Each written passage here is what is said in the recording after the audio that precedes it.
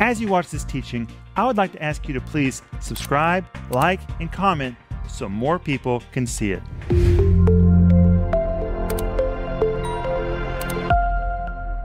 Welcome to Home Group. This is Friday night, and tonight we're going to wrap up our teaching called The Love Test. Have you already downloaded the study guide? It's yours for free. Just go to renter.org right now. You can download it. The whole study guide. It is filled with all the Greek words, the points, the principles, the translations from the New Testament Greek about walking in the high-level love of God, which is the agape love of God. And this is our gift to you, and we want you to have it. And tonight is the last night that we're offering it on our program. And it comes with a whole series called The Love Test. You can get audio or video. You need to eat it, devour it till you really get it down deep inside you. And it also comes with a little book. You know, sometimes people like little books. And can I tell you the truth? Writing a little book is the hardest thing for me to do. Denise, is that the truth? Oh, 100%. It's a sign and a wonder. I mean, I'll sit down, I'll say, Denise, I'm going to write a small book. She immediately starts laughing because I don't know how to write small books. Even if I think I'm going to write 100 pages, it ends up being 250 pages. It just pours out of me. That's all I know how to say. Anyway, this is a small one. Look at the size of it. But every single page is just filled with teaching about the agape love of God and how to walk in the love of God. Please order this, please. And remember that when you become a partner with our ministry, a partner is anyone who financially, regularly supports our ministry to help us take the teaching of the Bible around the world. And when we call people partners, we really mean they are partners. And partner, I want to say thank you. Thank you for helping us. We can't do it without you, but together we can really do something significant. We can impact a lot of lives, and we are. But if you're not a partner, the moment you become one, we're going to send you my book called Life in the Combat Zone. You know why we send you this book? Because it's dedicated to partners. And we're going to send you Denise's book called The Gift of Forgiveness, which is very appropriate for what we've been talking about in Home Group this week. But right now on our website, everything's on discount, and this week it ends. This will be the second week we've offered everything for 25% off just because we wanted to and because we know that you're thinking about Christmas. And what better gift can you give to somebody for Christmas than the teaching of the Bible? That's what all of this is about. You can give them gifts in written form, audio form, visual form. We have so many resources available for you. Joel's got a whole app full of study guides. Look at these study guides. This is not even all of them. And each series Dad teaches on TV goes along with a study guide, and the study guides are his notes, are the principles, are the Greek words, and you can really dig in deep to many subjects. This one I have right here is the Infilling of the Holy Spirit, how to get out of the trap the devil set for you. This one's the World Gone Crazy, what the New Testament tells us about demons, qualifications for leadership, so many study guides. And these are all available on our store at a good discount, and we made that available for you. You know, Christmas is just around the corner. And if you don't know what to give somebody, or you want to give someone something special, like how to get over it, or the gift of forgiveness, or something like that, you can get those at our store. You know, there's so many wonderful television ministries. I just recently made a list of all the daily TV ministries that are available. What a smorgasbord the body of Christ has, and it's wonderful. But as I've done my research, I can't find another TV ministry, daily TV ministry, that provides a study guide like that for every single thing they teach. I mean, it is amazing what we put into those study guides. Joel? Many of them are 80 pages, 100 pages, 50 pages. These are Dad's notes. He puts a lot of work into these programs because we want to provide teaching you can trust. And how can you trust? Because it's based on the Bible. The Bible should be the foundation of our lives. And that is the truth. We should read our Bibles every single day. And I'm so grateful God sent us that letter. Amen. You know, we're so committed to reading the Bible in our lives that when I meet with my team, and I see my team every day, I ask them every day, did you read your Bible? They ask me, did you read your Bible? And it's really good for us to hold each other accountable because reading the Bible needs to be the #1 priority in our lives. But I want to tell you something else you can get right now for 25% off, and this really is amazing. No room for compromise. This is Christ's message to today's church. It's based on Revelation chapter 2, the words that Jesus spoke to the church in Pergamum, a church that really was in compromise with the world. And Denise, today, guess what? Here we are again. The church is in compromise. And there is no room for compromise. And if you understand the words of Jesus in Revelation chapter 2 about compromise, it is really strong what Jesus has to say. Joel? I just wanted to say, we really do read your comments. And we would like you to comment on these videos and like them so more people can see it. The more likes a video gets, the more people see the video. That's why we always ask you to like it. But please comment. We really do read your comments. Dad, I know you read comments every day. I read hundreds of them every week. Mm-hmm.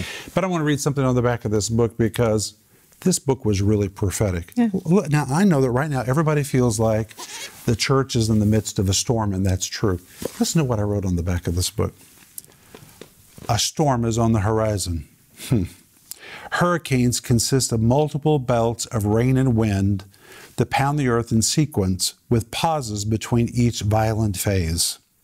When the eye of the storm arrives, the sky may appear bright and clear, giving the illusion that the storm has passed. But the truth is, the fiercest impact of the storm is still approaching. Those who don't know how to read the signs may mistakenly emerge from their place of safety only to face the unprotected full velocity of the storm's brutal fury. My friends, we're living with an approaching storm.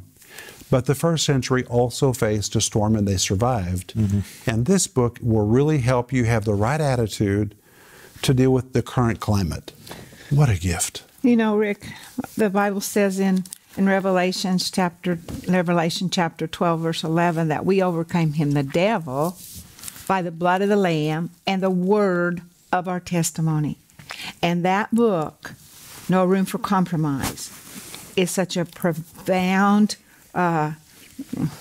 description of that those believers, they overcame by the blood of the Lamb and they overcame by the word of their testimony. And that is a testimony and an encouragement to us. Amen. And I love that book, Rick, because it says that they made it, we can make it. And not only is it full of revelation, it's full of photos and art. I mean, it's truly a magnificent book. And there's a accompanying book, partner book with it called A Light in Darkness. The back of it says, step into the world of the New Testament as Rick Renner transports you into the first century. That's what this book does. This is a book that your grandchildren will enjoy. Mm-hmm. You just sit it on the coffee table. I'm telling you, we have one of these in our home. People just sit and immediately start flipping through the pages, and they don't want to stop because it is filled with such magnificent illustrations from the first century. And people say, I didn't know that. Wow, I didn't know that. I didn't know that. All of it's in this book. And right now, this very significant book is 25% off. And tonight is the last night that we're offering this. It's been such an honor to offer it on our website this week. But let's grab our Bibles. Are you guys ready? Ready. Mm-hmm. And I want us to go back to 1 Corinthians chapter 13, and we're going to read verse 1 again. And in verse 1, Paul is speaking this beautiful verse that people use in weddings all the time. And as I said earlier, if they had any idea what it really meant, they would never use it in a wedding. But it says, though I speak with the tongues of men and of angels and have not love, I become as sounding brass or a tinkling cymbal. We saw sounding brass is the word which depicted the musical instruments played by pagans, metal instruments that had 10 added to it. So when you banged it, it really had an echo, it was hollow.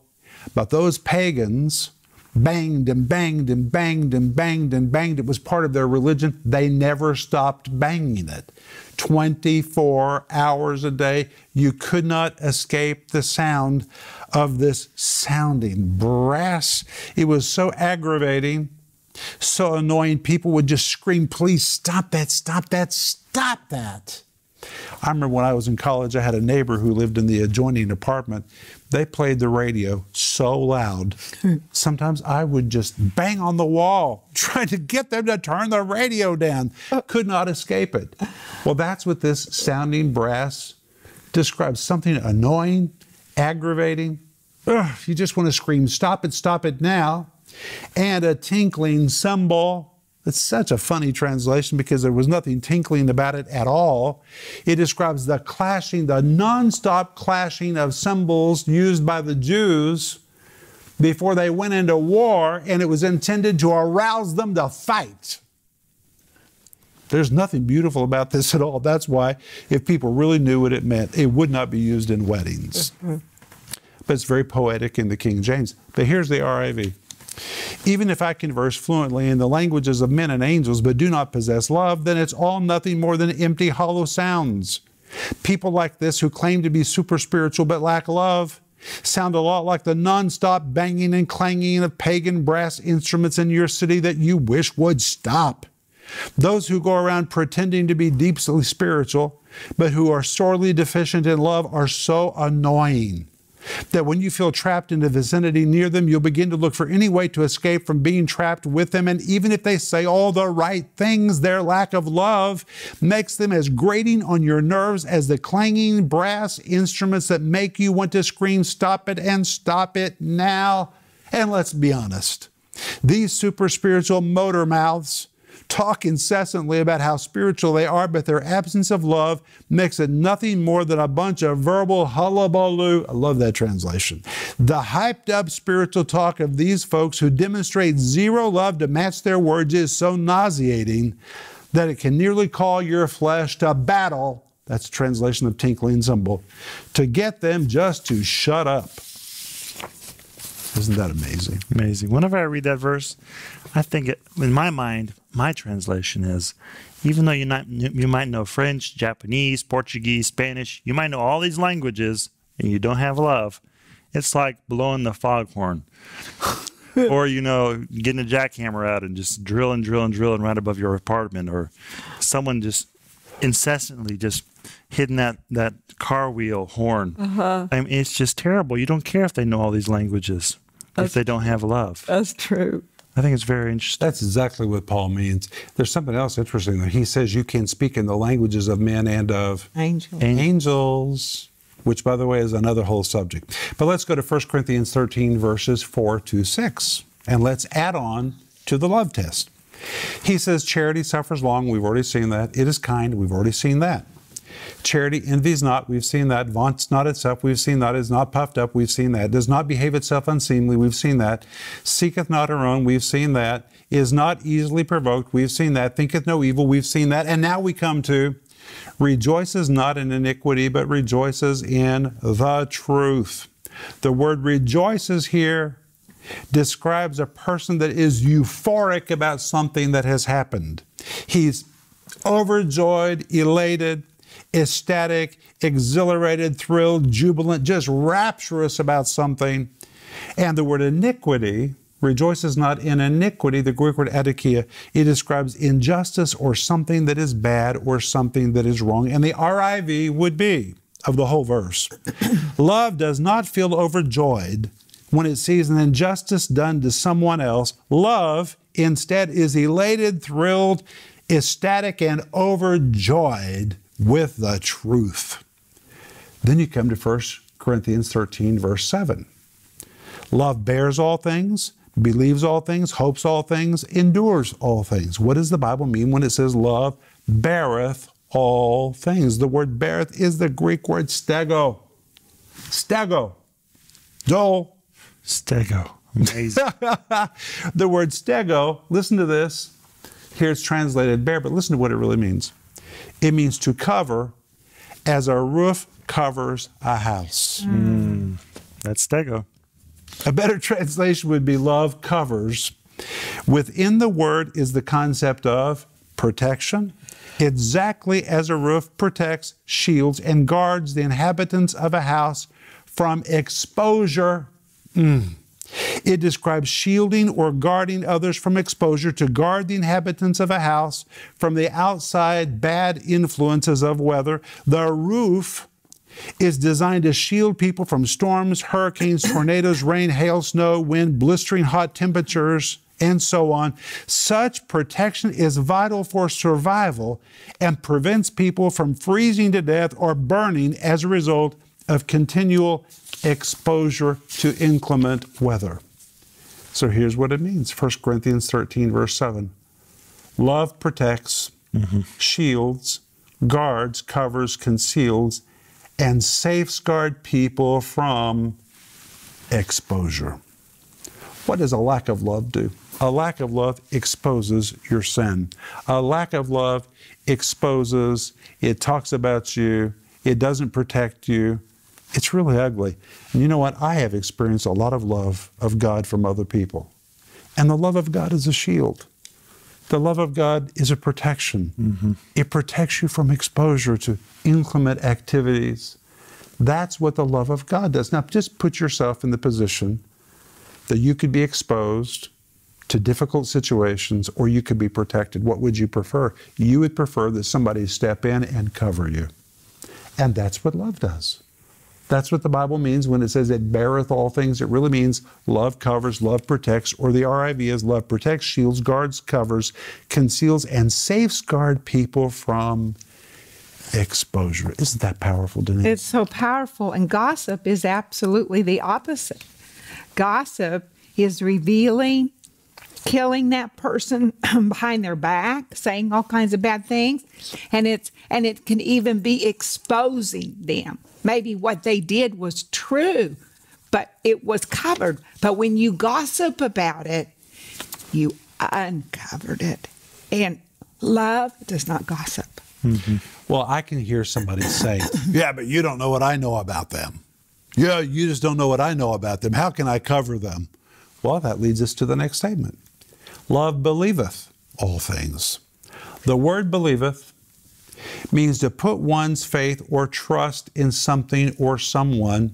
The tense depicts a constant, continuous trusting of one's faith in something or someone. It pictures, listen to this, a never give up kind of belief that something will turn out okay. The phrase could actually be taken to mean that love believes the best in every situation. It does not mean love is blind. Love is not blind. Love chooses to believe the best. In spite of what you know, love believes all things, which means love never gives up. Love says, well, in spite of what I know about that person, I believe they're going to turn around. That's amazing, Denise. That's the way love acts. I mean, there again, you see that love's covering again. Because the devil, you know the meaning of the devil. It's accuser, slanderer, hater. And so he might come to our mind and slander that person. But we can turn that off and say, no, I believe the best about that person. And you know what? They didn't know what they were doing when they did that. That's what Jesus said. I forgive them. I cover them.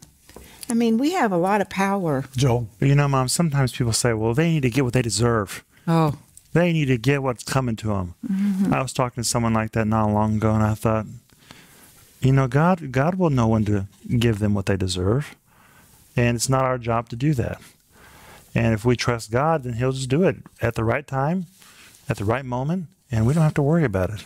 Well, can I say something? Sure. Well, along with what you just said, Joel, because Stephen, in Acts chapter 7, when they were stoning him, he said, Father, do not charge them with this sin. That was love. That was love covering all those people. And the future Apostle Paul was in that group.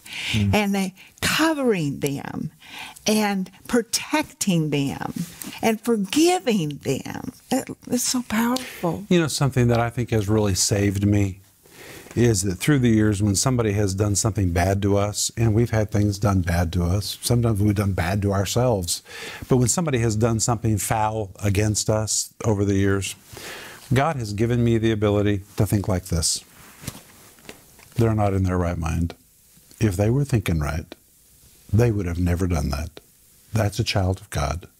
The Holy Spirit lives in that person. They obviously are not thinking correctly. So they are a victim themselves, or they would have never done what they just did. And you know what? It's protected me. It's really protected me to believe the best. And when you believe the best about somebody, you're really free of judgment. You're free of offense. It sets you free. It sets you free. Believe the best. In fact, when it says believeth all things, the RIV says, love strains forward with all of its might to believe the very best in every situation. And I've translated strains because sometimes you got to really put effort into believing the best. But it goes on in verse 7 and says, love hopes all things. Hopes, the Greek word elpidzo, pictures one who places his hope in something and then keeps his hope there. It carries the idea of an unwavering trust and expectation of good things. The RIV says, love always expects and anticipates the best in others and the best for others. Do you like that? Very. Then it says, love endures all things. That's 1 Corinthians 13, verse 7. The word endures, hold on, the Greek word hupomene. It means to remain in your spot, to keep a position, to resolve to maintain the territory that you've gained, to defiantly stick it out regardless of the pressures mounted against it. It pictures staying power, hang in there power. It depicts the attitude that holds on, holds out, outlasts, perseveres, hangs in there, never giving up, refusing to surrender to obstacles, and turning down every opportunity to quit. One that is under a heavy load, but regardless refuse to bend, break, or surrender, which means this part of 1 Corinthians 13:7 in the RIV would be translated, listen to this, love never quits, never surrenders, and never gives up. Now that, when I look at that, it makes me want to really deal with my heart. Because if I'm tempted to quit, this verse says love never quits, never surrenders, and never gives up. And by the way, this is not a counseling session we're having. I'm just exegeting from the Greek New Testament. The Holy Spirit will deal with you about what you need to do with all of this. Joel? One thing I'm thinking about is, we need to love the person. Not all deeds are lovable, but people are lovable. That's good, Joel. And we need to hate sin, but love people. That's another way people say it. And Mom, I've heard you say that very many times. And it's the truth. You need to love people. People are lovable. Sometimes I hear someone say, I love you. And I think, how can you love that person? But the truth is, you can love people. God loves people. He gave his only begotten Son for people. He gave it to save people out of sin. And I think that's very encouraging. Oh, it is. And, he gave it for the whole world. So if we're struggling with somebody, that's somebody that Jesus gave his life for. And it just puts it in perspective that this isn't that important. Jesus died for that person. I forgive that person. I refuse to quit. I refuse to give up. I refuse to believe the worst. I believe the best. And I say, well, that's just stupid. You need to just give up and see what's really going on. Well, not according to God. Love is not blind and love is not stupid, but love makes choices. It chooses. Makes choices. But that leads us to the next statement. In 1 Corinthians 13:8, love never fails. Never means never, ever. I love that. Never, ever. Fails is a translation of it's a form of the Greek word pipto, which means to fall, to collapse, something that disappoints. It really means love never, ever disappoints. It never, ever fails. Real love will never let you down. Now, guys, I'm going to read to you the RIV of all of these verses. Are you ready? Okay. We're wrapping it up tonight, so I have to read to you the full RIV of 1 Corinthians 13, verses 4 through 8. It's a little bit bigger than what you read in the King James Version, but it's so full. Listen to this. What color? Love patiently and passionately bears with others for as long as patience is needed and does not easily give up or bow out. Love doesn't demand others to be like itself. Rather, it's so focused on the needs of others that it bends over backwards to become what it needs to be for others. Love is not ambitious, self-centered, or so consumed with itself that it never thinks of the needs or desires of others. Love doesn't go around talking about itself all the time, constantly exaggerating and embellishing the facts to make it look more important in the sight of others. Love does not behave in a prideful, arrogant, haughty, superior, snooty, snobbish, or clannish manner. Love is not rude and discourteous. It is not careless or thoughtless, nor does it carry on in a fashion that is insensitive to others. Love does not manipulate situations or scheme and devise methods that will twist situations to its own advantage. Love does not deliberately provoke others by engaging in actions or speaking words that are so sharp they cause an ugly response. Love does not deliberately keep records of wrongs or past mistakes. Love does not feel overjoyed when it sees an injustice done to someone else, but is elated, thrilled, ecstatic, and overjoyed with the truth. Love protects, shields, guards, covers, conceals, and safeguards people from exposure. Love strains forward with all of its might to believe the very best in every situation. Love always expects and anticipates the best in others and for others. Love never quits, never surrenders, and never gives up. Love never disappoints, never fails, and never lets anyone down. That's the RIV of 1 Corinthians 13, 4-8. And this is why I call this the love test. When you read this, you're either going to be encouraged or you're going to be convicted. And you might be encouraged and convicted. You might be doing well in some points and not too well in other points. Don't be judged by it. Just say, Lord, help me to correct. If I need to change, help me to self-correct. Thank you for speaking to my heart. The Holy Spirit will show you what to do with this. I can't tell you what to do with it. I'm not there. I'm not in your relationships. A lot of relationships are pretty complicated. But you know what? Jesus has the key to every situation.